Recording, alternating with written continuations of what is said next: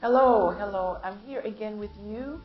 I'm sure you have your pad and your Bible. We are going to look at wholly following the Lord. You've had 2 weeks if you've been watching the streaming of this particular series, Precious Time at Noon. We talked about Abraham. We had to go back to the beginning, looking at God's covenant with Abraham and God's promise to Abraham. But this promise, the fulfillment of this promise, was really predicated upon their obedience. If they were going to appropriate the promise or receive the promise, they had to obey the Lord and trust the Lord. So today we're going to talk about what could possibly hinder a nation from receiving the promise. What could possibly hinder you from getting the things that God promised you? Well, He's not a liar. He's not a player. He's not going to deceive you. So it must be on our part. And I believe it's the sin of unbelief, the spirit of unbelief. I'm not talking about your moment or your intermittent challenges of unbelief. You know, God, it looks so difficult, whatever. I'm talking about the sin of unbelief. So we're going to go with the scripture. Pastor Robin Edwards, my executive pastor at Beth Rapha, she's going to read the scripture, Hebrews 3:15 through 19. Here begins the reading of God's holy word. While it is said, today, if ye hear his voice, harden not your hearts, as in the provocation. For some, when they had heard, did provoke, howbeit not all that came out of Egypt by Moses. But with whom was he grieved 40 years?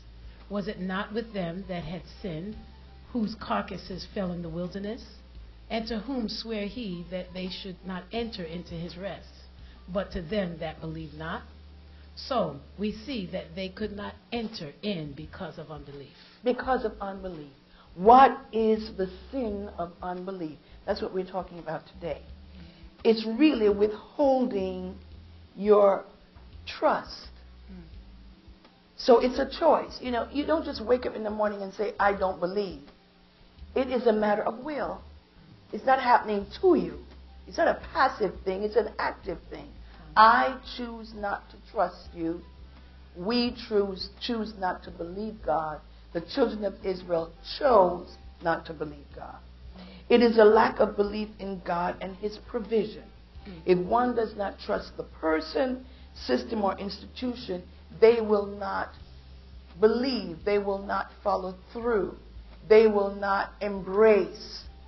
They will not lean on. They will not expect fulfillment. That's what it means. It is the antithesis to faith. It's the opposite of faith.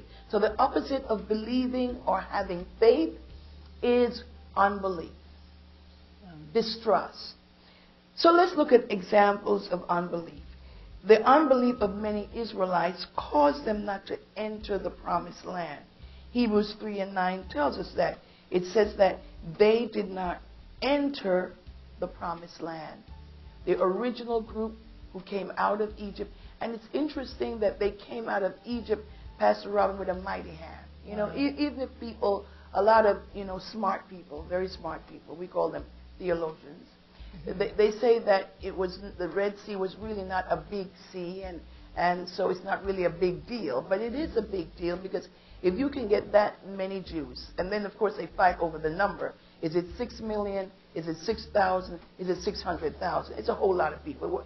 They weren't just 6 people. I see. So if you say it's just a little marsh, a little marsh kind of, small stream-like kind of situation, it's a miracle to get that many people crossing over with all the animals and the carts, and that's still a miracle. Wow. To bring them through that. So whether it was a big sea, small sea, we know they came through miraculously. And the miracle was Pharaoh and his horses got drawn into that little bit of water. So, what do you want? So whether you believe that it was like the Bible said, or you're an archaeologist, or you're a skeptic, all those soldiers and Pharaoh's horses and chariots got drowned in a little bit of water. That's the miracle. Wow, wow. And they saw it. They crossed over. Remember, Miriam got her tambourine and sang Moses' song. I will sing unto the Lord. He has triumphed gloriously. The horse and rider is thrown into the sea. The Lord, my God, my strength, my song, has now become what? My victory. So they were able to rejoice. They weren't rejoicing because nothing happened. Something must have happened. Slaves came out of bondage, crossed the Red Sea, and the oppressor drowned. I think that calls for celebration. Yet when they got to the promised land, because they heard their brethren, other people told them, there are giants in the land.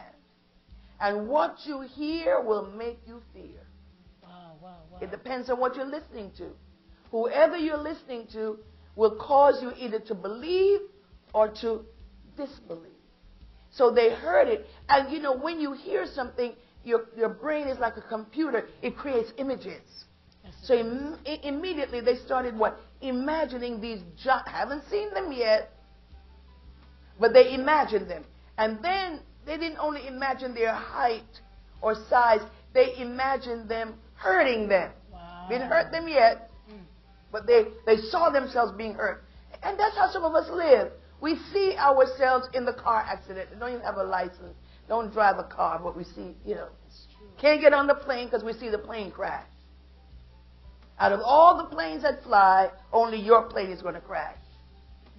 Can't believe God because your life is going to be the only life in all these people's lives around you that's going to end up with nothing. You know, spirit of doom. Okay? So I just want you to understand right here that unbelief is a sin. Like fornication, like adultery, like stealing. Don't take it lightly. And then when you hang around with people who talk the same unbelieving language, oh, it's doom. Have you ever heard people discourage you? Oh, yes. What do they say? Well, you know, that's your way of thinking, or that's your thought, or well, I don't see it that way, or, you know, that kind of thing. I don't know if it's really this way. So it's sometimes their own negative belief system. They projected it onto you. And, you know, that stuff can bother you late at night. Oh, yes. In the midst of your situation. Exactly. Especially one word can mess up your mind. You know, you're going along, you're preparing, you're trusting, and here comes unbelieving Sally. Getting ready. I don't mean, if your name is Sally, don't get angry, but unbelieving X. You know what I'm saying? Yes. Trying to pour that poison. It's poison. Wow. Now, let's see. We have what we call reflections from Dr. J's Corner. So after we have talked about this, we're going to always have a little reflection, Pastor Robin. I see. So let's see what we're going to reflect on within the context of this lesson. What promises from God are you sacrificing to your unbelief? In other words, God gave you a promise and you're turning it over to unbelief. Not the devil now, you. Wow. What are your reasons for unbelief? Maybe you've never trusted anyone. Maybe you've trusted people and they've failed you. Maybe mother, father. It's always that. We always project that spirit to God. Daddy dropped me, so God is going to drop me. God does not look like daddy. Right.